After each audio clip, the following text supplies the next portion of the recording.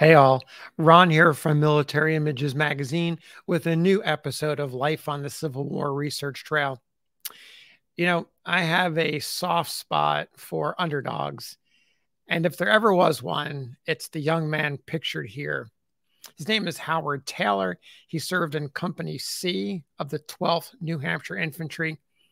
He really wanted to be a soldier, but he was really small, short of stature, and the chances of him getting into any regiment in the Union Army seemed pretty slim. But he was determined. He really wanted to get in.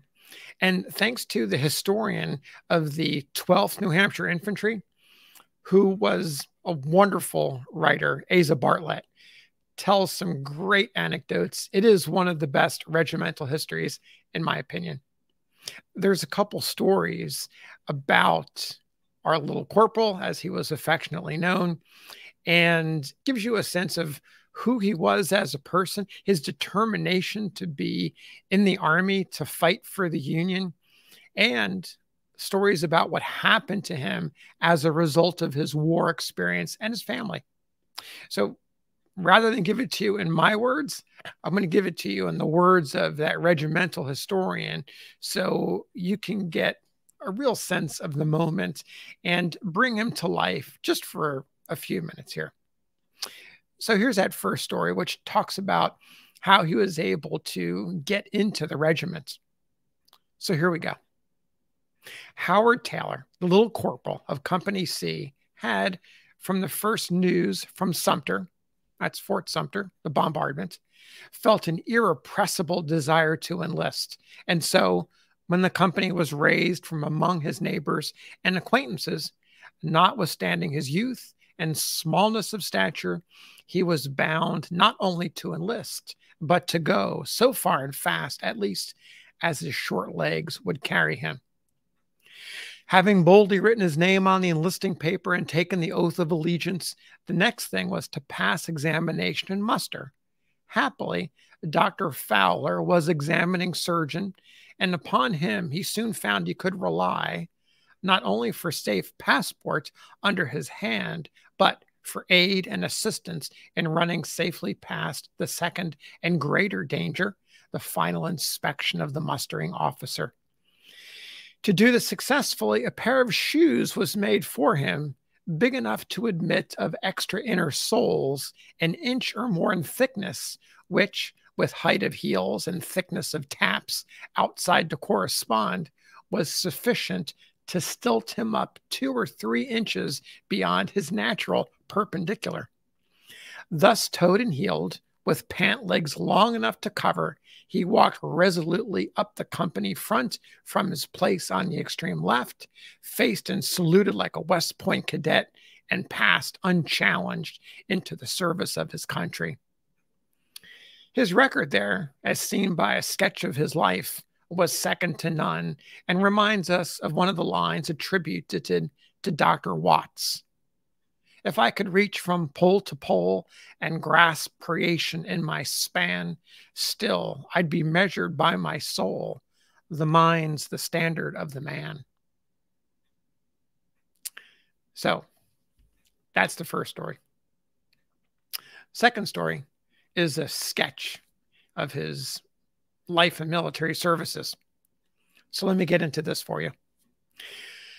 Of all the youthful heroes of the 12th Regiment, and their list is effulgent with glory, no one, everything considered, has a better right to stand at the head than he whose boyish but intelligent face many will gaze upon with deep interest. Certain it is that of no other member of the regiment can such an honorable and patriotic family record be written, leaving his own to speak for itself. The title of the Little Corporal, given him by common consent from the first, being mustered in as such, was most befittingly bestowed, for he was 2 or 3 inches shorter than any other soldier of the regiment, and soon proved himself worthy of Napoleonic honors.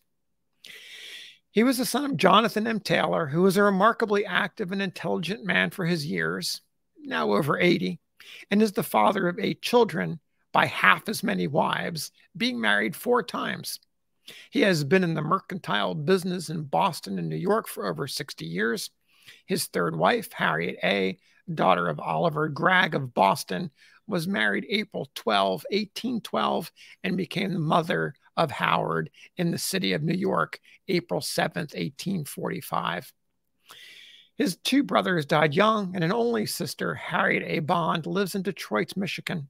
His half-brother, Henry M. Taylor, serving through the war in the 3rd Wisconsin Cavalry, rising from private to captain and being in over 20 battles. Howard's great-grandmother was the heroine of Mary Butler's Ride and a cousin of General Butler's father. Her father was a cousin to Mary Eastman, the mother of Daniel Webster. So we've got some early American roots for the Little Corporal. His great-grandfather, Ebenezer Eastman of Gilmanton, commanded a company of Minutemen in Stark's New Hampshire Regiment at the Battle of Bunker Hill. So there's your Revolutionary War soldier. His great-grandfather, Jonathan Taylor, had 2 sons, John and Jonathan, in the Revolution, both whom were at West Point at the time of Arnold's treachery, and the gun of John, who was on guard, was found to contain a sand cartridge. Their father, great-grandfather of the subject of this sketch, was kept at home for a while by the wants of his young family, but when volunteers were called for to beat back the enemy, he joined the Green Mountain Boys and fought at Bennington. So it will be seen that one of Howard's great-grandfathers was with Stark at Bunker Hill and the other with Stark at Bennington. Chase Taylor, a brother of Jonathan, was a captain under General St. Clair at Ticonderoga and was severely wounded at Bennington, where he commanded the regiment in which his brother and 2 of his sons, William and Chase Jr., fought. His other son, Nathan, who was at that time lieutenant in Captain Whitcomb's company of Independent Rangers, and who was sent out with 12 men to reconnoiter the day before the battle, was ambushed by a party of 60 to 100 Indians.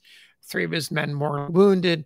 Lieutenant Taylor was shot through the shoulder, but saved himself by concealment in the top of a hemlock tree that had been felled a short time before. Thus did the great-grandfather of this Little Corporal, his 2 brothers, sons, and 3 nephews fight, and 2 of them shed their blood for our independence at Bennington. So I want to pause here. That sounds like a lot of family history, but it gives you a sense of how important it was for the author of this history to connect the Little Corporal to colonial times and to the Revolutionary War. This is important stuff. It wasn't all that long ago. You think about it, 80 or 90 years before the Civil War is the Revolution. So Howard's great-grandfather and great-great-grandfather are all part of that. So now we get to Howard, the Little Corporal.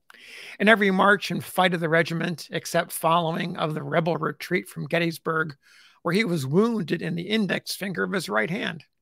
And that's what we're looking at right here. That's that portrait.